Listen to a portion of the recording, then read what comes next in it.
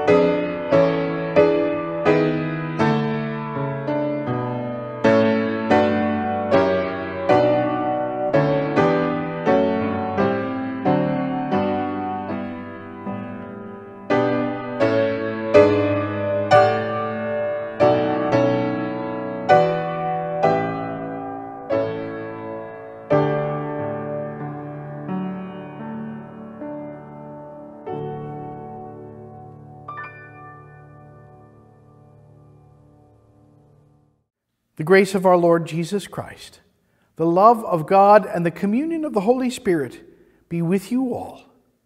Amen. A reading from Deuteronomy. The Lord your God will make you abundantly prosperous in all your undertakings, in the fruit of your body, in the fruit of your livestock, and in the fruit of your soil. For the Lord will again take delight in prospering you, just as he delighted in prospering your ancestors. When you obey the Lord your God by observing his commandments and decrees that are written in the book of the law, because you turn to the Lord your God with all your heart and with all your soul. Surely this commandment that I am commanding you today is not too hard for you, nor is it too far away.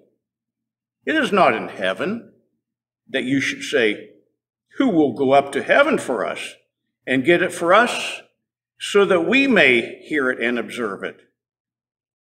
Neither is it beyond the sea that you should say, who will cross to the other side of the sea for us and get it for us that we may hear and observe it.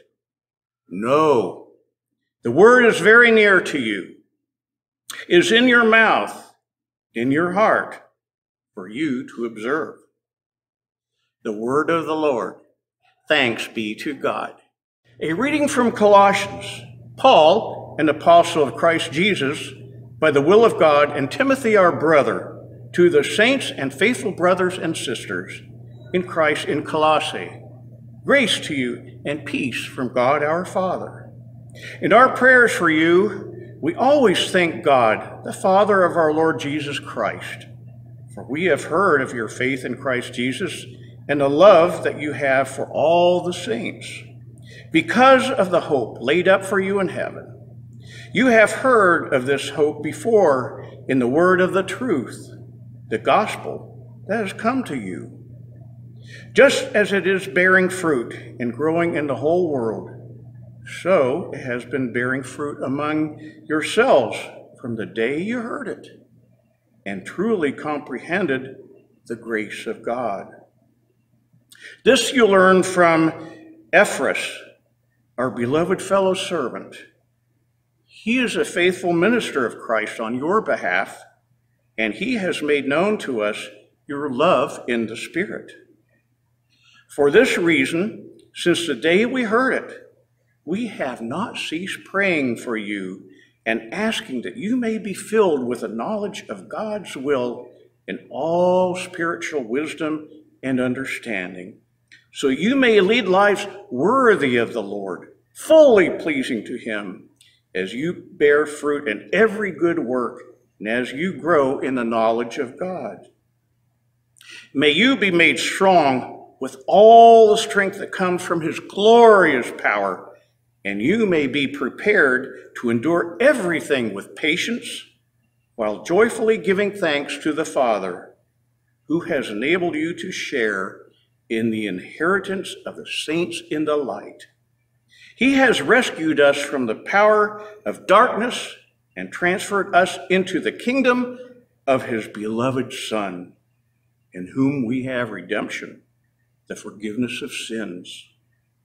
The word of the Lord. Thanks be to God. It's time for our gospel interruption. I have with me a survival lamp and radio. It is multifunctional. It has this little crank on the back that if you pull it out and you turn the crank, it actually charges up a rechargeable battery. It provides unlimited power as long as you continue to turn this crank. There are all kinds of functions with this. You can make it a lamp if you want to. It can turn into a red light in case you are in danger, or if you want your light to be a little bit lower. It has a flashlight function on it. Even better, you can slide up this little panel here, and if you turn on this knob while you crank, you can actually hear the radio play, and there's music that goes on. There's even a little button that talks about it being a mosquito repellent. It will make this really high-pitched noise that's really, really annoying, not just to mosquitoes, but to human beings. The amazing thing about this is that all of these features on this are unlimited. As long as I crank this, I've got music, I've got light, I have everything that I need to survive, and it's noisy. But when I stop, it all ends. Today's gospel lesson, we hear a very familiar parable about a Samaritan who looks after someone who has been beaten up. It's a story that Jesus tells to someone who's trying to justify themselves through the law. They want to know how they can inherit eternal life and who they are supposed to love. And Jesus challenges them with a story about mercy.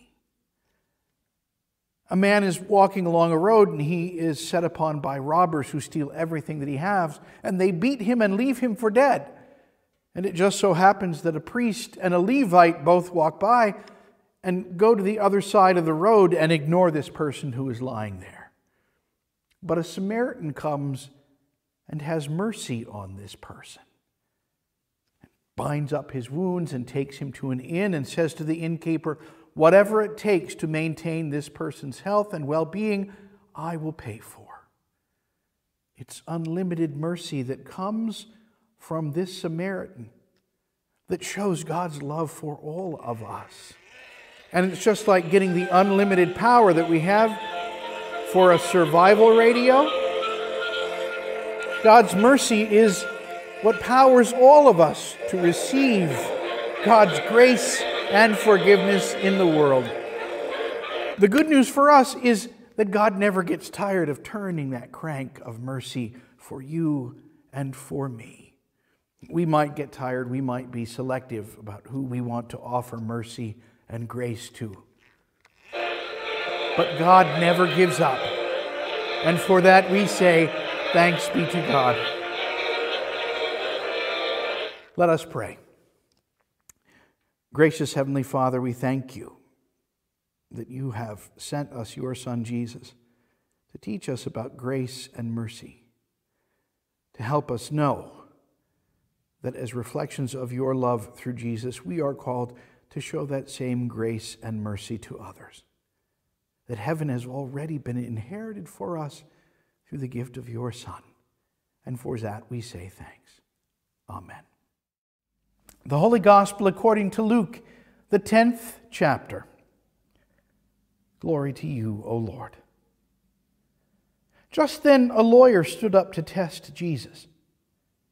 "Teacher," he said, "what must I do to inherit eternal life?"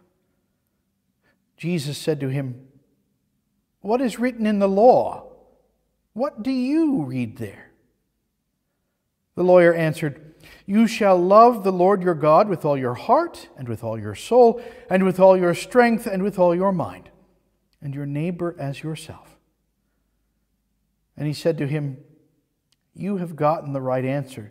Do this, and you will live." But wanting to justify himself, the lawyer asked Jesus, "And who is my neighbor?" Jesus replied, "A man was going down from Jerusalem to Jericho and fell into the hands of robbers, who stripped him, beat him, and went away, leaving him half dead. Now by chance a priest was going down that road, and when he saw him, he passed by on the other side. So likewise a Levite, when he came to the place and saw him, passed by on the other side. But a Samaritan, while traveling, came near him. And when he saw him, he was moved with pity. He went to him and bandaged his wounds, having poured oil and wine on them. Then he put him on his own animal, brought him to an inn, and took care of him. The next day he took out 2 denarii and gave them to the innkeeper and said, 'Take care of him. And when I come back, I will repay you whatever more you spend.' Which of these 3 do you think was a neighbor to the man who fell into the hands of the robbers?" The lawyer said, "The one who showed him mercy." Jesus said to him, "Go and do likewise." The Gospel of the Lord. Praise to you, O Christ. Grace, mercy, and peace be to you in the name of our Lord and Savior Jesus Christ, who continues to commend us to love our neighbor. Amen. So this probably has to be one of, if not the most famous parable that Jesus tells in the Gospel of Luke. I can only think of the prodigal son being something that would be as equally as famous. But one of the things that we miss about this particular parable in this Gospel is Jesus' sense of humor as he tells this. Now, I imagine him during this scene being in a courtyard of the temple, and one of the lawyers, the many people who would have studied the Torah and the law of Moses, coming to him and really in earnest having this conversation with Jesus, asking how he can inherit eternal life. And Jesus then in turn says to him, "What does Scripture say, and how do you interpret it?" Which is a really crucial piece for all of this. It's a question that is asked to you and I all the time. How we interpret Scripture then in turn informs how we live our faith out into the world with a Christocentric lens, a lens that is focused on Christ. That helps us to be able to interpret Scripture and find all the places that God calls us to love as we have first been loved. So this is a conversation that is honest, and Jesus is not making fun of or looking down his nose at this particular lawyer who is sent to test Jesus, as we are told. But the conversation is a real question about how faith is lived out in the world and about our dependence on law versus experiencing God's grace and mercy in the world. The lawyer knows the law. He knows every jot and tittle of every writing. He has studied it backwards and forwards. And so he is ready to figure out if he has everything understood as far as Scripture is written. So Jesus asks him, "What do you read?" And the lawyer says, "You should love the Lord your God with all your heart and all your soul, and your neighbor as yourself." And then Jesus asks the lawyer to define who neighbor is. Well, the lawyer knows in the law that he is to love those people who are of his tribe and of his kin. That's written very clearly in the law. It's in black and white. But the challenge that the lawyer faces and that we face is that sometimes things might be legal, but they are not moral. And so Jesus is challenging this sense of legality and morality in looking at how neighbors are loved and what is the best interest for the neighbor versus following the law in order that you might be justified and righteous in yourself. So he tells a story. Now you could condense it down. It almost sounds like a joke at first that you have a priest, a Levite, and a Samaritan who all just happen to be walking on the same road. There's a bit of humor that is present in here that we miss because we look at this story so seriously. And we act as if Jesus has never had a sense of humor. I mean, after all, this coincidence of events that take place, the man getting beaten up and left for dead, and then not one but two people who are considered pillars of society walking past, and then just a plain Samaritan coming along. There's a sense of humor that is present in here. There's a sense of skewering our understanding of how the world should work. Now, I don't want anybody to think that there is some anti-Semitism that's taking place in all of this. The priest and the Levite, they're stuck in a hard spot because if they think that this person on the side of the road is dead, they're not allowed to go and to touch them. And also we're told they're not heading to Jerusalem, but they're going from Jerusalem towards Jericho. And if they're going to Jericho, it means that they have work that they need to do for the people there. And they don't want to make themselves unclean. So they go past. But there's also something else that's interesting that takes place in this particular story. I don't know if you remember, 2 weeks ago, Jesus' face was set towards Jerusalem, and they were heading through a Samaritan town. And the Samaritans did not show Jesus any hospitality at all. James and John are so upset, they want fire to rain down on the Samaritans. So that Jesus would then choose this Samaritan to be kind of the anti-hero of the story is quite telling. Jesus is lifting up somebody who did not show him hospitality and mercy as an example of someone who does show mercy. As he gets to the end of the story, talking about how the Samaritan has taken the wounded man, placed him in an inn, and has, in his own expense, paid to care for him with basically a blank check, he turns to the lawyer and says, "Which one of these was neighbor?" And the lawyer responds, "The one who has shown mercy." We are too often so focused on the law. We are so focused on wanting to be sure that we are going to punish and make sure that people see where they have fallen short that we forget about mercy.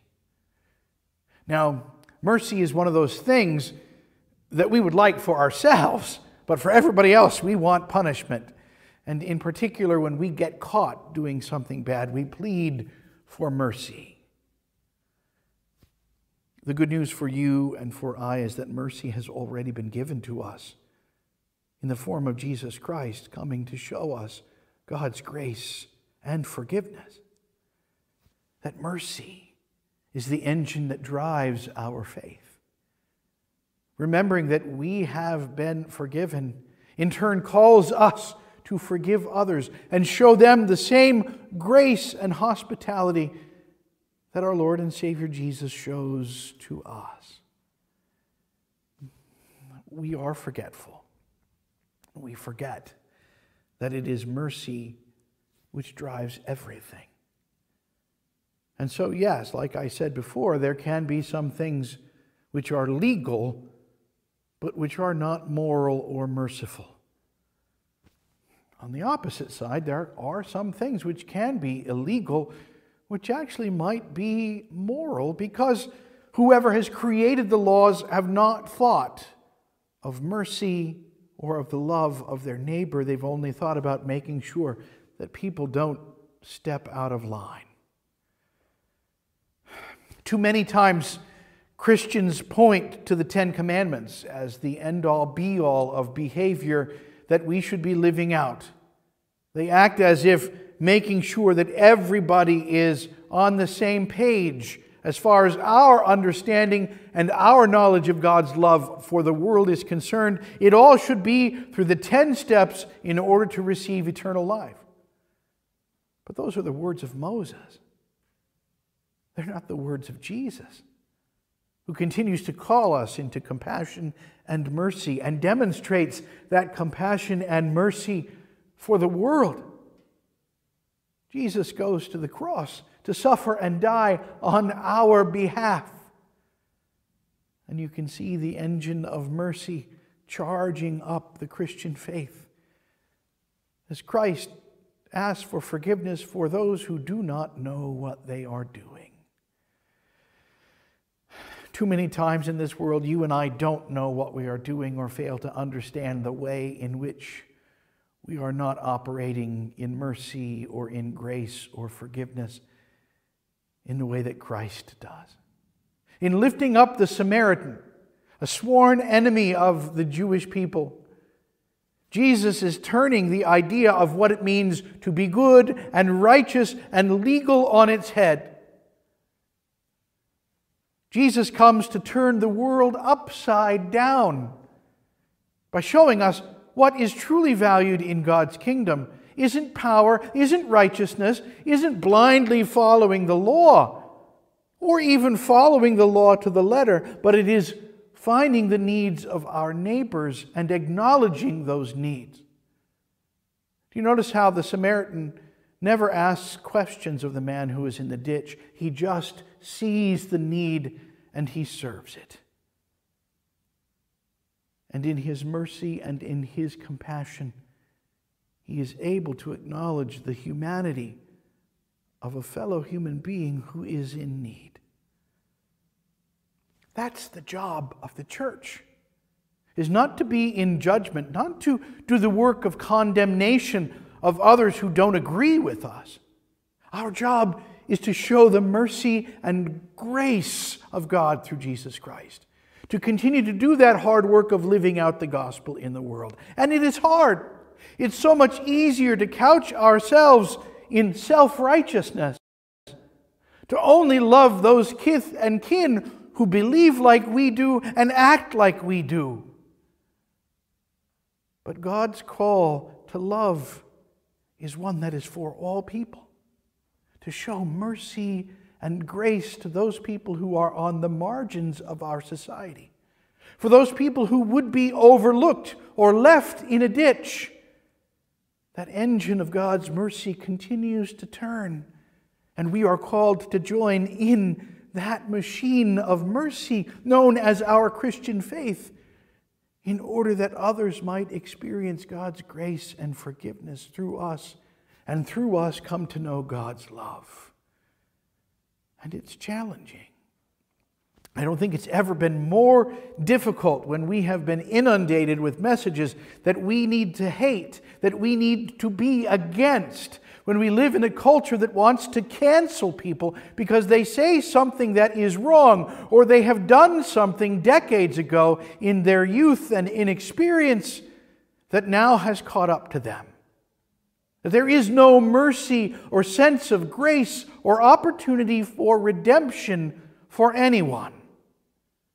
Jesus does not come to cancel people. Jesus comes to welcome with open arms, to die on the cross and rise again in order that we might be restored and renewed from all of those things, the mistakes that we have made, our past indiscretions, and unfortunately our future missteps. But that's where God's mercy continues to come in. That we are called to work as hard as we can to be merciful and to love as Christ first loved us. Micah 6 tells us that we are to love justice, do mercy, and to walk humbly with our God. That's what we are seeing in action in this parable. It's what we see in action with Jesus. We are not to stand about and boast proudly of our accomplishments or to boast how righteous we are. We are to humbly follow Jesus' lead, to acknowledge where we fall short, and to rely on God's mercy, and in turn, do the hard work of mercy in our own lives. It's difficult because we always want to make sure that our enemies suffer, or that those people will get what they are deserving. But the truth is, we are all deserving of punishment. And through God's grace, we are forgiven. And in light of this joyous revelation, we in turn are called to share the good news of forgiveness and welcome and acceptance and restoration with the rest of the world. To be agents of God's mercy amongst our neighbors. In small and big things, ways that people can encounter the kingdom of heaven through us, it is crucial for us to continue that work of mercy so that we can be a light and beacon to the world. And for that we say, thanks be to God. And now, may the peace which passes all human understanding keep your hearts and your minds on our Lord and Savior Jesus Christ. Amen.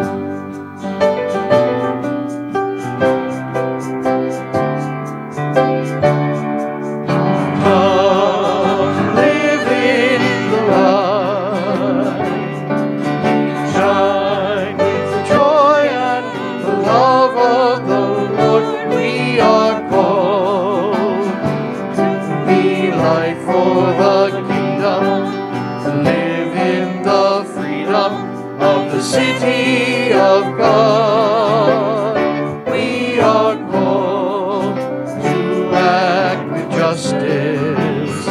We are called to love tenderly. We are called to serve one another, to walk humbly with God.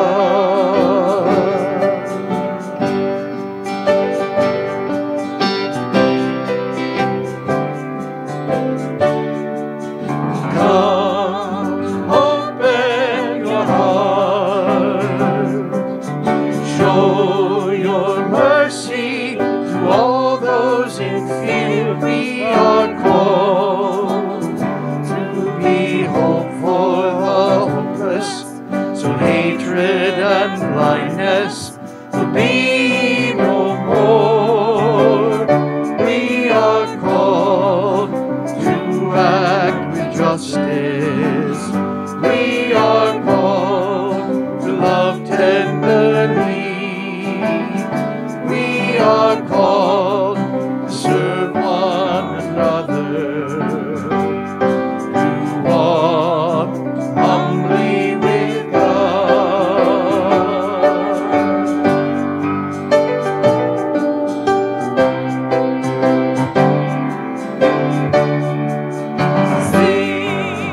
Sing a new song. Sing that great day when all will be one. God will reign, and we'll walk with each other as sisters and brothers, united in love. We are called to act with justice. We are called to love tenderly. We are called to serve one another, to walk humbly with God.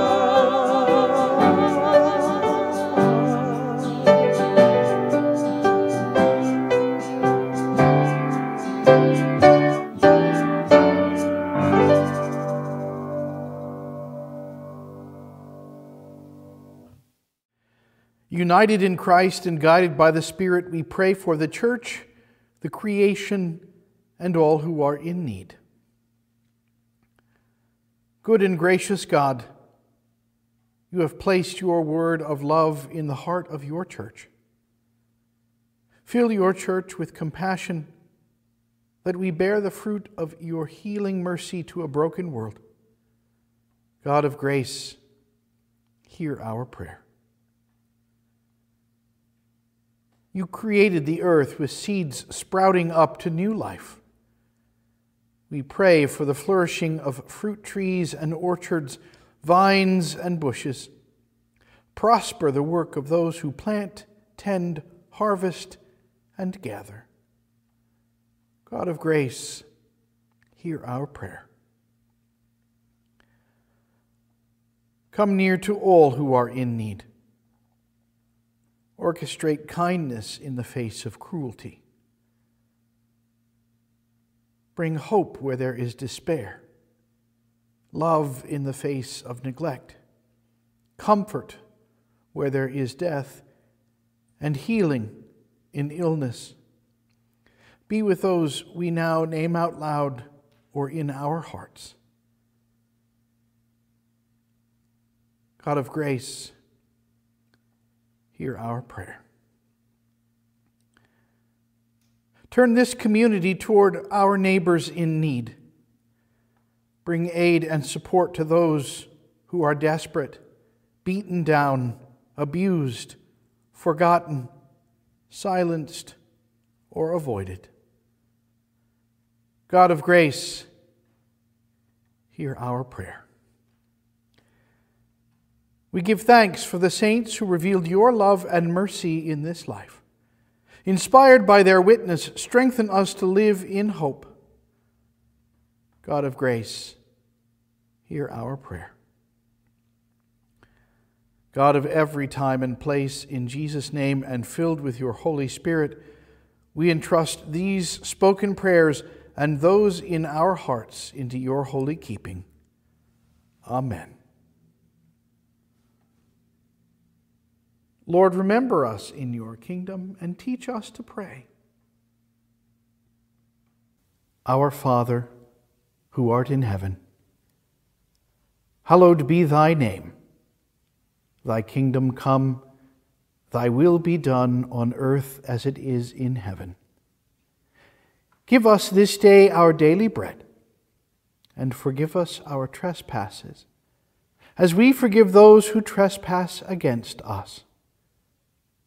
And lead us not into temptation, but deliver us from evil. For thine is the kingdom, and the power, and the glory, forever and ever. Amen.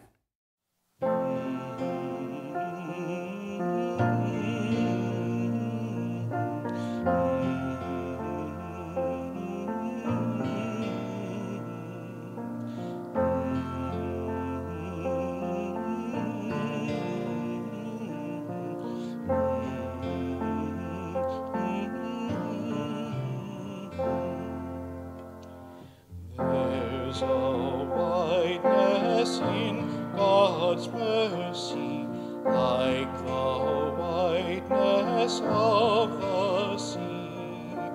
There's a kindness in God's justice, which is more than liberty. There is no place where the sorrows are more felt than up in heaven. There is no place where earth's failings have such kindly judgment give. There is welcome for the sinner, and a promised grace made good. There is mercy with the Savior, there is healing in His blood. There is grace enough for thousands of the worlds as great as this. There is room for fresh creations in that upper home of bliss. 'Tis not all we owe to Jesus, it is something more than all. Greater good because of evil, larger mercy through the fall. Make our love, O God, more faithful. Let us take you at your word, and our lives will be thanksgiving for the goodness of the Lord.